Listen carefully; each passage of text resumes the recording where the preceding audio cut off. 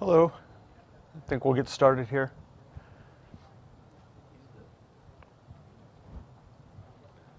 So I hope everybody had a good break. I see the crowd thinned out, which I'm happy about. So I'm Tim Randalls. I'm here to talk about a little bit of SLURM and glance integration that we've done at Alamos National Lab. Reed Podorski couldn't be here today, but he's a major contributor to this effort.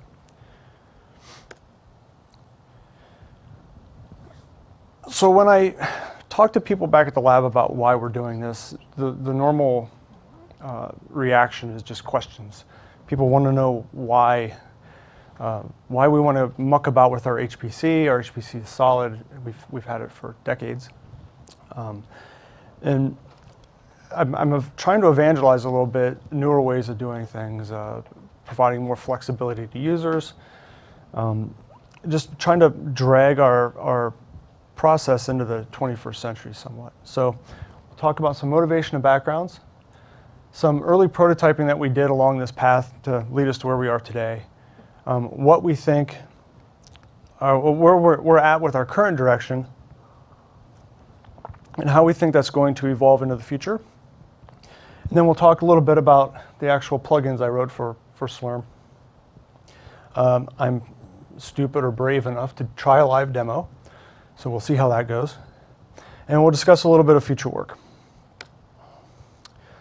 So we've heard it twice today already in this room. We've heard it all over the conference so far this week. We've heard it in the scientific working groups. Users are always asking for more flexibility in their HPC platforms. HPC platforms traditionally are large monolithic beasts that I'm a sysadmin. To keep me sane, we want everything to look identical all the time. Anytime there's a variance in anything, we drain nodes. We want to stop running jobs. We've got to figure out why something isn't exactly the way we want it to be. But users are always fighting this with us. They have complex dependencies, and the software stack we have installed on our cluster don't always include all the dependencies they need. They have build time requirements such as internet access. There are so many build environments today like Ant or Maven, if you're working around the Java world, where it just expects to have unfettered internet access. It wants to run out, download dependencies, build something, and then execute it. We can't do that in our HPC systems. We have users with validated or vendor-supplied software stacks, or platforms at least. And at Los Alamos, at least, we run a Red Hat flavor, a Red Hat-based customized operating system called TOS. The first time we call up a vendor and say, well, we're running it on TOS, they just hang up the phone. They don't know what TOS is. We can say it's Red Hat based. It looks like all the Red Hat installs you do support, but it's a constant fight with the vendors to get the support that we expect if we had been running what they call a supported platform. We have legacy code, and we have decades and decades of legacy code at Los Alamos. And that code has been vetted time and again, validated against past results, experimental results, and our code teams trust that code. So they want to actually just forklift, move that code onto the new platform, but the world around them hasn't stopped moving. So they may have glibc requirements that, the newer glibcs aren't always backwards compatible. They may have old Fortran library requirements that don't exist anymore in the modern world. So they need a way to rerun their code, as much to rerun the old simulations they did, but also to help develop new simulations so that they can use the old code and the old results to validate the new code. So there are also new computing paradigms out there, data-intensive computing, something that HPC is a mature field, and then these Hadoop guys swept in. Google wrote the MapReduce paper, and suddenly, our data-intensive workloads, everybody thought, well, we'll just plop those right on your HPC system. We'll run Hadoop. Oh, by the way, you need to install this HDFS thing, and we know everything you have is diskless, but we'll just create folders in your Lustre file system, and we'll call those backing stores for HDFS, and Lustre crashes to the ground, and no one's happy. So we have to be able to support these newer computing paradigms. You know, Hadoop has Yarn as a resource manager.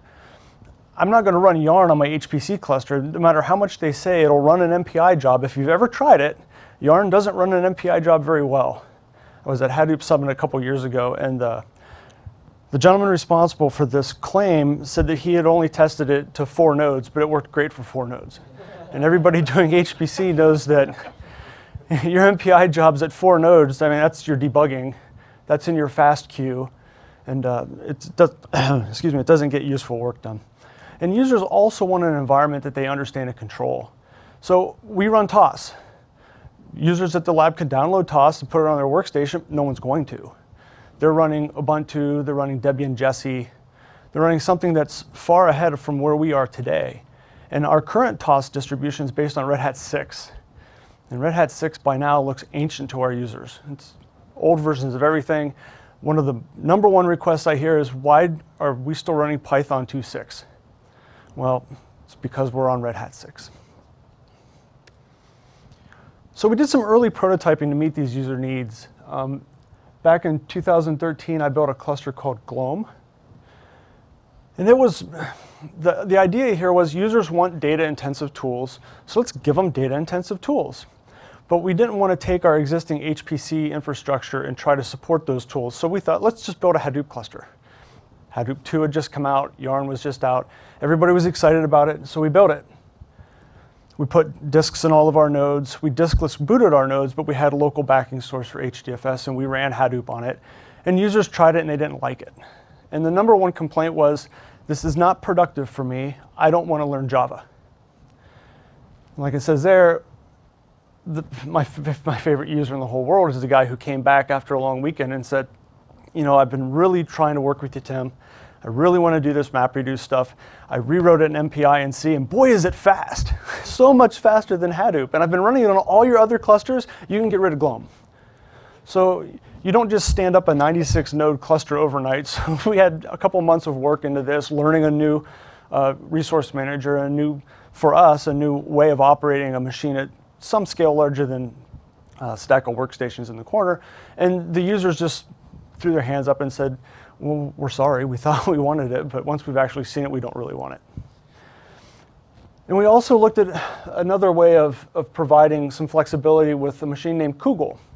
So this was our first attempt at using user-defined software stacks. Docker or containers make us nervous. So we thought, let's go with a more isolated environment that we think we can secure, that we think we can get approval to run on our production clusters. Let's go with virtual machines. So we went with QEMU, KVM-based virtual machines. We had a couple users who thought this is great. Then they had to build a virtual machine. Then they had to somehow get it into our cluster. Then they had to figure out how to execute the thing. And it's a very heavyweight solution with a lot of high overhead for the users. And it was a lot of high overhead for us. Because if we're going to give a user a virtual machine that they've created, users aren't always kind. The low-hanging fruit on why this freaked us out so much was the user does something as simple as requests 2 nodes, crashes the node, takes the IP off the crashed node, throws it in his virtual machine, and mounts the file systems you don't want him to have. So we had to work really hard with bridging and routing and some switch rules, some ACLs and stuff to try to protect our other infrastructure from a malicious user, an insider threat who was running a virtual machine. Kugel didn't last very long either. About a year, we did some playing on it, but what we really realized is that we ended up with toys here. We built toys that we thought would meet a user need, but from our perspective, the user needs this, but how are we going to support it? So now we're working on a machine called Woodchuck. And we're thinking of Woodchuck kind of as HPC plus. It's an HPC cluster plus a little bit extra. So you'll see we have 12 gigabytes of RAM per core, which is around 3 times our standard at the lab. We usually are 3 or 4 gigs per core. We actually put local disk in all this, in every node on this machine. So we have 6 terabytes of local disk space. It's just spinning platters, nothing, not SSD, nothing fancy. We also purchased 6 file servers, each with a large JBOD, and provided aggregate 3 petabytes of cluster local storage. This isn't shared outside of Woodchuck. It's not shared with another cluster, but it provides a place for our big data users to put a lot of data in that we can then make available to them on the cluster. But we don't know how to configure that storage. So we didn't want to, some users want an object store, some don't. We didn't know what we wanted to do with performance requirements for that storage, so we've left it largely unformatted. Right now, if you want a hunk of scratch space that's local to the cluster, we'll give you an NFS served ZFS volume or pool. So that's all we've done with it so far.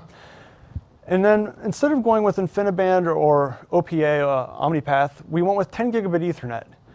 And this was it's still proving to be a controversial decision amongst our existing HPC users. They want to do RDMA. Because of cost on this iteration of the cluster, it's 192 nodes. We couldn't afford rocky RDMA on converged Ethernet devices everywhere in the cluster, not at 10 gigabits. So we just went with standard 10 gigabit. But what this does give us is software-defined networking. It gives us the ability to let the user run whatever image they want to run, and then VXLAN their allocation on the cluster into its own sandbox. Help isolate their hopefully well-meaning but poorly executed networking plans from everybody else on the cluster. And it also gives us the ability to do some unique things that we have a little bit of demand for but don't quite know how to provide yet. If a user has a database that contains data that's protected in some way, with SDN we can plop this database on our backend network, and then we can VLAN in at runtime the compute nodes that want access to that database. So if there isn't a job running by a specific user, no one can see this database except for maybe a management machine that has access to it. And we also replaced our user-defined software stack. So we call it Charlie Cloud. Long story, but we won't get into it. Charlie Cloud is actually doing unprivileged containers using Docker tools. So we like the Docker tool chain. We like Docker files. We like the reproducibility. We like how much documentation there is, how much support there is in the community. It allows our users to build a container that if they chose to go run somewhere else, they could. But we don't use the Docker daemon to launch it. Yesterday, a gentleman from Red Hat gave a talk on container security, and he right away said, only give Docker the ability to run the Docker command to those people you trust. And we don't trust anybody at Los Alamos. Every user's out to get you. I'm sure you feel the same way. We have other reasons for it, but every user's out to get you. So we have Docker Cloud to do unprivileged containers. In a nutshell, all it does is unshare a user namespace and then pivot routes into their container image. So we don't do anything yet with network, UTS, mount, any of the other namespaces available. Simply the user namespace. So image management was one of the major problems that we had with Charlie Cloud 1.0 and Kugel with virtual machines. And that's because of our environment at Los Alamos. The user was expected to create this virtual machine on their workstation. Once they had it created on their workstation, it was how they needed to, had everything configured the way they wanted it to run on the cluster, they had to somehow get it into the cluster. So for us, that meant putting it on a parallel file system. We have gateways all over the place between networks at the lab, so they were SCPing and rsyncing between multiple hops. This heavyweight virtual machine could be gigabytes in size to get it to land on a parallel file system. But once it was there, we had Charlie Cloud's glue on the cluster to go ahead and launch their image inside of their allocation from a batch job.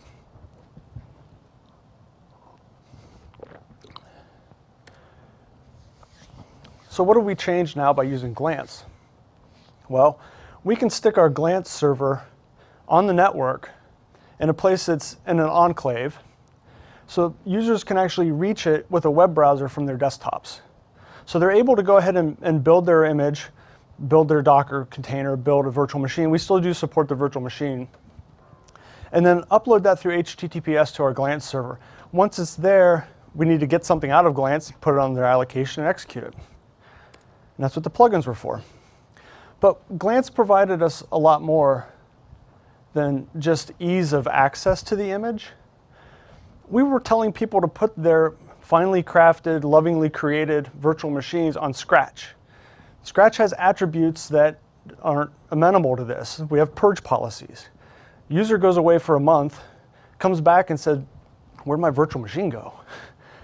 I spent weeks putting this together and you've just trashed it. Well, we did. It was Scratch, and Scratch is Scratch, and no matter how much a user doesn't want to believe Scratch isn't immutable and forever, it is.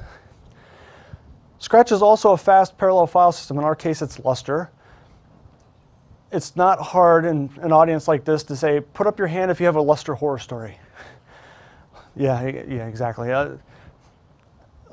Lustre is fast, it is parallel, it can be fragile. Certain workloads from well-meaning users can just bring the metadata server down, OSTs go down, you lose backing store, things go away.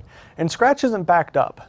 So not only did we deliberately throw away the user's image, or we put it on something that we knew might just tip over when the next job runs, we didn't back it up for you either, so we're really sorry.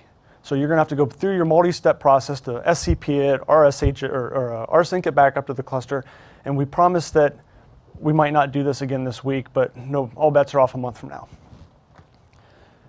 So with the Glance, with Glance as a service, we can actually create a server, we can size it appropriately, we can back it up, we can protect it, we put it in its own enclave, we allow users to have direct access to it.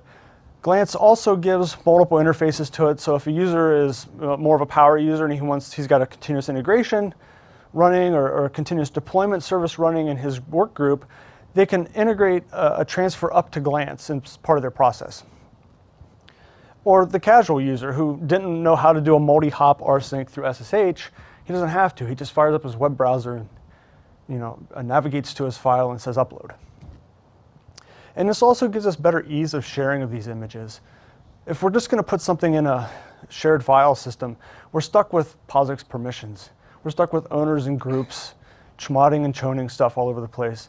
And if a user in one group wants to share it with a user in another group, and there's no intersection of Unix groups for them, they're putting in trouble tickets to have us create brand new Unix groups in our infrastructure for no reason other than we need to put two people in it so that they can both read the same file.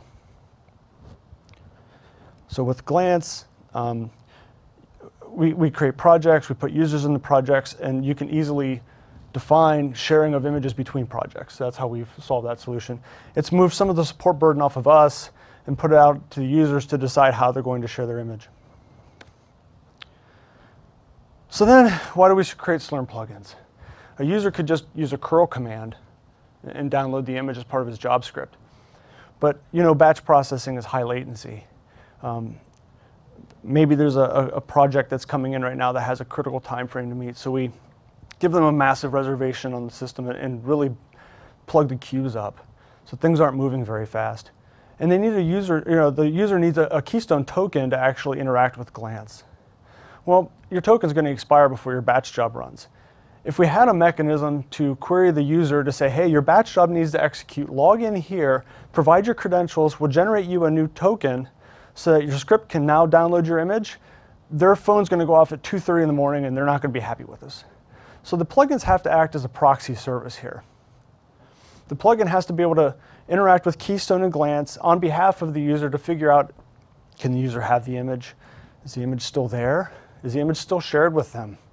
And then at execution time, set up the environment by actually downloading the image and making it available to their job. So we have two plugins. I don't know how many of you have ever developed a SLURM plugin or got into the guts of SLURM. There's a lot of different contexts that things run in SLURM. So we have a job submit time, and it's SLURM control D on the master. And it will actually validate the image request that the user has in their job script. And I'll show you how they request that image in the brave but foolish demo. And then there are several ways you could do a job runtime plugin. I chose to use Spank. It's a funny acronym. People giggle. It's SLURM plugin architecture for node and job control. So the Spank plugin has to go through at runtime, which may be days or even weeks after submit time, revalidate the user. Maybe it was an abusive user and we decided partway through that we don't want him to have access to images anymore. We don't want to run around and kill his jobs everywhere. So we'll just disable him in OpenStack. We need to make sure he's still allowed to do what we told him was okay when he submitted his job at execution time. So it will revalidate the user, revalidate the image parameters. It will download the image, it'll drop it somewhere on the node, and then it has to do a little housekeeping of making sure the user can actually read the image and give the user ownership of the image so they can execute it. And caching, well, we do a little caching. So our plugin names are ugly, job submit OpenStack plugin. So everybody runs off and let's call it GLURM or GLARM. So we Google this to make sure that we're not going to name something that a company has copyrighted or whatever. But Urban Dictionary jumped to the rescue. And I wasn't going to share these, but these definitions, Urban Dictionary, actually describe our project fairly well. This is what everybody thinks my work is about. We do HPC. We know how to do HPC. Why are you doing this to us? You're that GLURM guy. GLARM's even more unfortunate. This was my reaction to writing the plugin many, many times.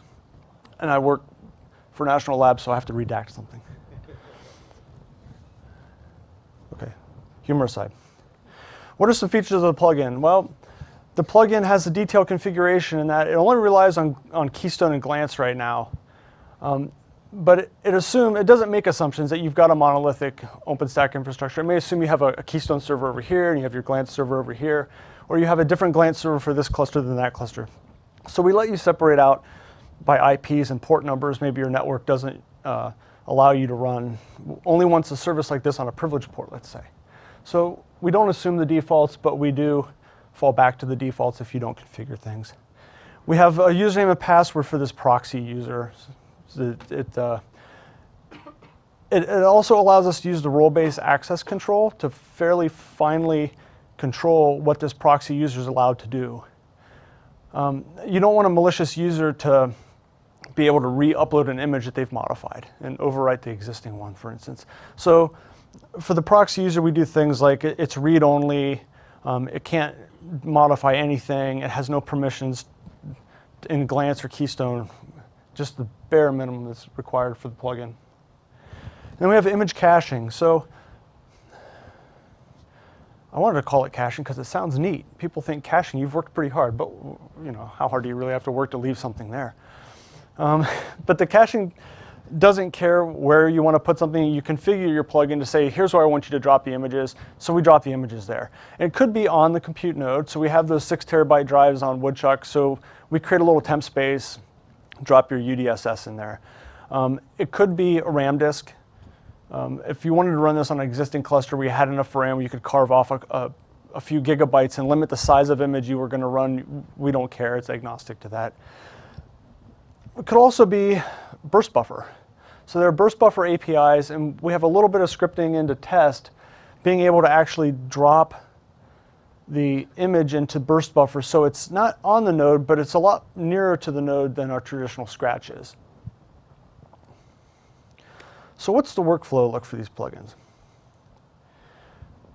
Job submit. So the plugin goes and looks at the batch script and says, does the user even request an image? No? Well, we're done. This is easy. So in SLURM, when you have a job submit plugin, every job gets routed through your plugin. So it's important to have a quick and fast shortcut. Let's get out of here. We don't need to do anything. But if a user does request something, the plugin goes off, gets the image data out of Glance. Does the image even exist? We've had, in testing, it's easy to make a typo. We don't want a user to submit their job, realize there's a typo in the image name after their job's been queued for 2 weeks, and it just fails. Not very friendly to the user. We're already mean enough. So if the image doesn't exist, we're done. We return an error to the user and we quit. If the image does exist, we grab the user data out of Keystone. And then we try to make a decision on whether or not the user is actually allowed to use this resource they've just requested. If they're not, we're done again. They're not going to get their job queued. If they are, success. But we've glossed over a lot of detail here on is the user allowed the image. So what really does that mean? So the user you can define whether or not, you can configure whether or not you want user checks to be enabled at all. If you don't care what's in your glance, you can just say, I don't care. Any user can have anything, just let them run. And we won't even check the user. If it's a public image, we just give them the image. Whoever uploaded it says it's public, I don't care who has it, you get the image. If the image isn't public, we have to work a little harder. We have to figure out if this user is either in the project that, well, if the user doesn't exist, no. Is a user in the project that owns the image? Yes, we're done. No, now we've got to go off and get image members. And image members is the terminology Glance uses for other projects that an image is shared with. So are there members? No, well, you're done. If there are, we just continue to iterate through until we either find them in a project that the image is shared with, or we don't, and then we exit, either successfully or a failure. The Spank plugin workflow looks almost identical to the Job Submit plugin because 90% of what it does is the same. We just go back through our same checks. Is the image still there? Can the user still have it? The only difference is we don't just return, we have to actually do something now that we've said everything's okay. We have to retrieve the image. So we have caching. So the first thing we do is we look, is the image already on the system? No, we're going to download the image. So we download the image out of Glance, and then we check the image checksums. If you look at Glance's metadata for an image, it has an MD5 sum, just for sanity, obvious reasons. So we get the checksum of what we downloaded, we get the checksum out of Glance. Do they match? No, we're going to download it again. Do they match? No, well, we're done. We're not going to play this game anymore. We're going to return an error. Hopefully an admin notices this or a user complains about it because you've got some problem somewhere, you're downloading corrupt data. If the image is on the system or the image has been downloaded, we check the checksums. Is everything good? We churn the image to the user. We chmod it to 400 so that only they can have access to the image, and we're done. The job runs. So we have caching again. So what's the workflow on cleanup? So Spank exit gets called when the user's job returns. It exits out. We check if caching is enabled. If it's not, we delete it. We're done.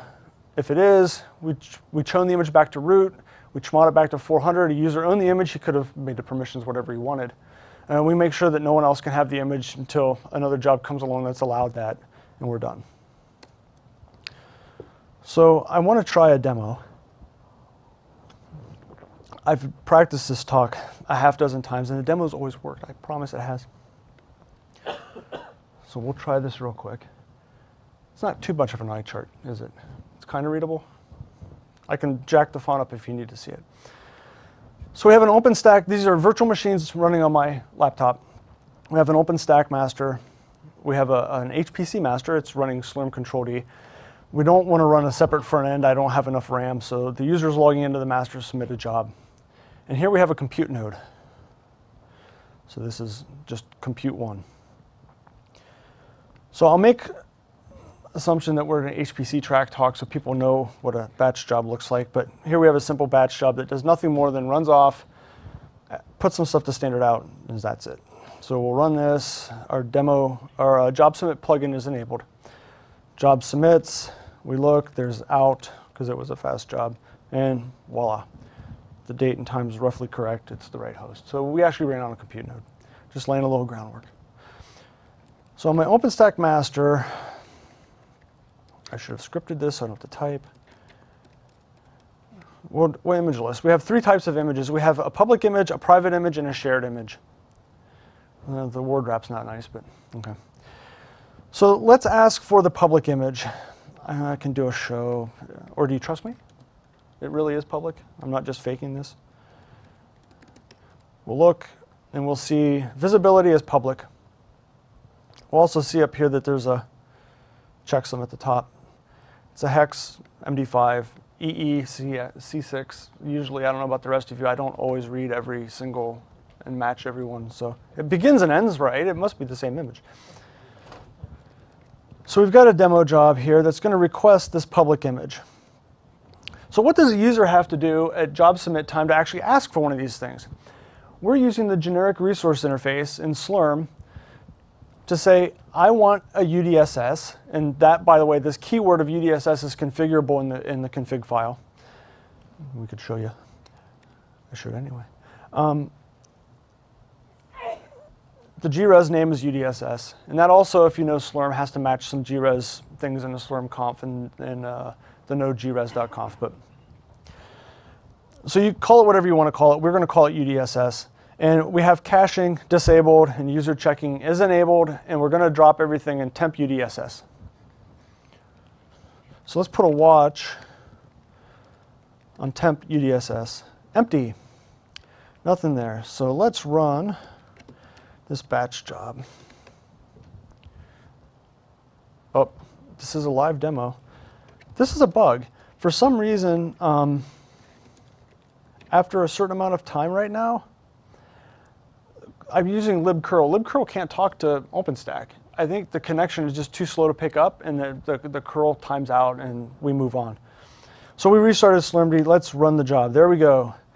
We have the image. So the watch kicked off right as the image was downloaded, so it's still owned by root, but there you'll see it chmoded back to the user. So this job's not going to do anything, but check that the image is there and calculate an MD5 sum. Caching was enabled, so please go back to root ownership. Oh, caching was disabled, sorry. It's gone. SLURM 7, there's your checksum. More or less matches what the checksum it does. So the file was there when the job executed, when the thing kicked off. So let's real quickly enable caching just to watch some functionality. So the Spank is actually re-instantiated every time a job executes. So you can make a config change on the fly and it'll reread the config file. So we'll run that same job again, put my watch back. We'll see the demo. While that's doing something, we also have a private request. So once again, it's just the image name with -private on it.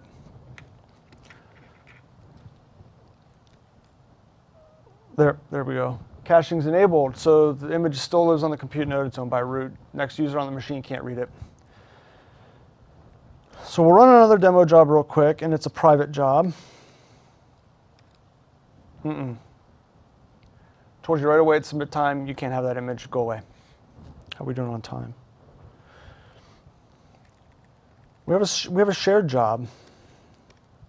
Nope, you're not in any of the projects that's allowed to see this image. So if we look at the shared image real quick, let's look at the member list for the image. Trust me, the ID is actually the image ID for the shared image. Has a member ID there, which is a project. The glance member stuff in Liberty, the OpenStack command didn't handle it. You couldn't do anything. Now, if with the OpenStack command instead of the glance command, and the OpenStack command I like better, they get rid of the UIDs all over the place. You actually see human readable names for stuff. They've started to put the member functionality into it. You can do a member add and a member remove, but you can't do a show. Not that I know of. If anybody can, correct me on that on Mitaka, then. So let's add the user to, we're going to add the user to the demo project, which was the same UUID as the shared one. And let's run it again. Now the user is allowed to have it. So we'll see the shared one show up. Voila. It's a live demo, but my brain shorted. There's one more thing I wanted to show you. Oh, let's simulate latency here.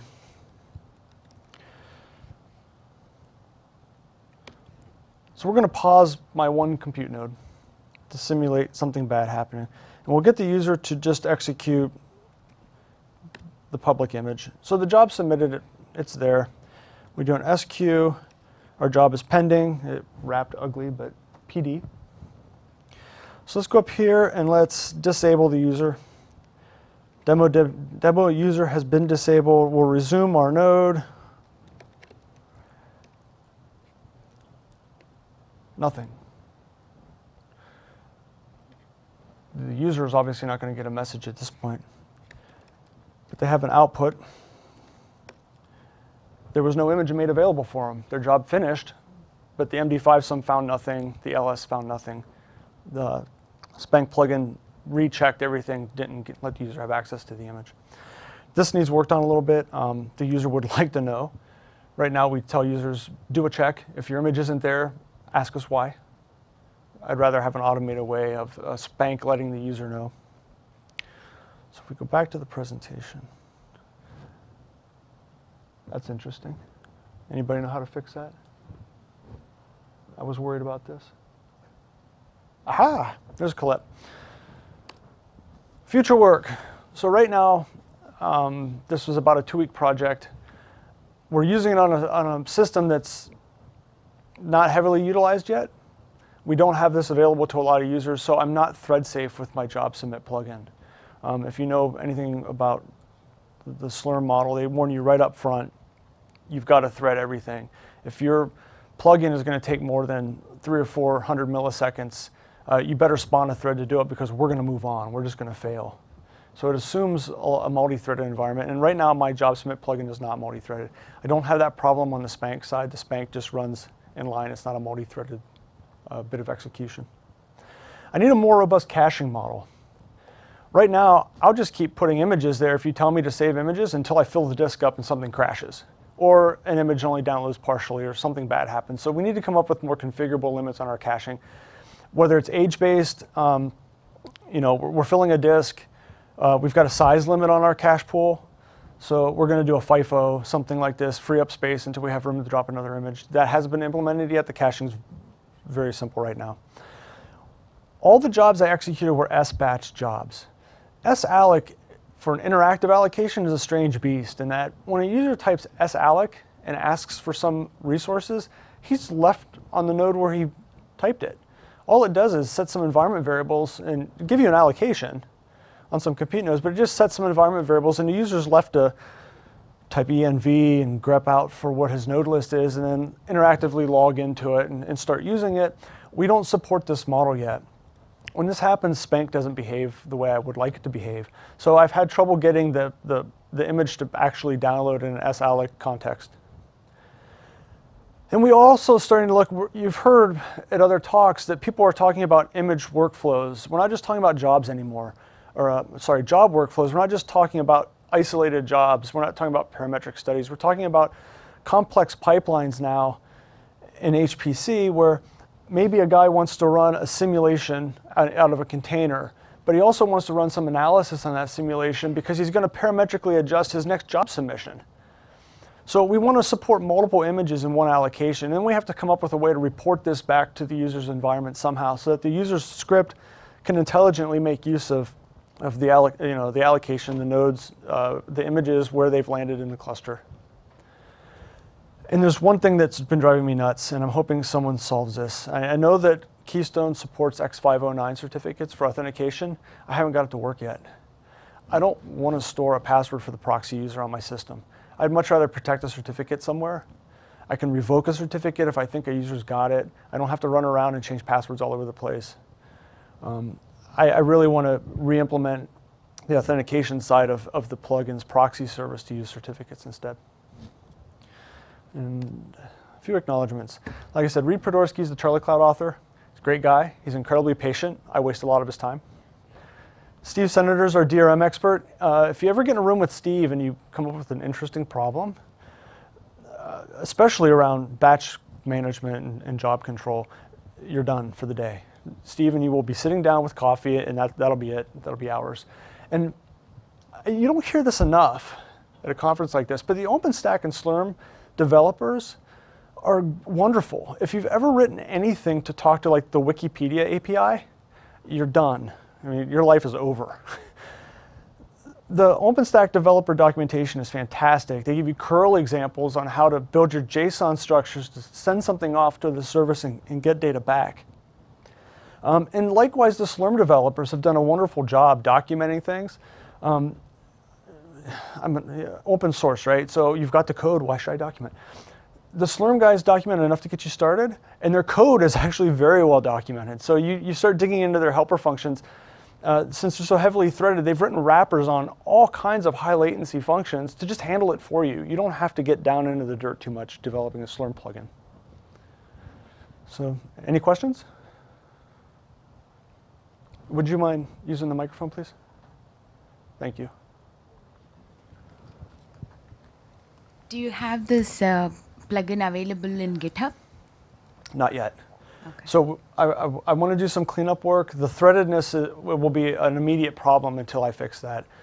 Once I have it fixed, once I get through the laboratory's tech transfer and licensing folks, I hope to submit it upstream to the SLURM, to SCED-MD and the SLURM developers. Okay. Thank you. You're welcome. Yeah, this was written on the current stable version of SLURM, so 15.08.8. Oh wait, 15.08.9 maybe, but I don't see why it wouldn't work on an older version too. Yeah. How are you handling image versioning in the environment? So the question is about image versioning in the environment. I'm not. So I let the users control the image entirely. So they can add a version number to a name. I haven't integrated anything beyond what you've seen. So if there are attributes stored of metadata on images and glance, I haven't got there yet. This is largely a prototype for the workflow that we want to do. It's functional, so we can put users on it. We've spent too much time building toys to watch users play with them for a week and walk away, throw them out of their pram, and just pitch a fit. So that's not really kind to my users, but they don't pitch a fit. So we've done enough to get it in the prototype stage. We'll put friendly users on it. We'll see what they think. They may come back and say, you know, you've done it again. You've created this thing and you've given me flexible stacks, but I really want an OpenStack cloud. I know you're trying to bolt on bits of OpenStack to improve flexibility of an HPC cluster. Stop it. We'll find out.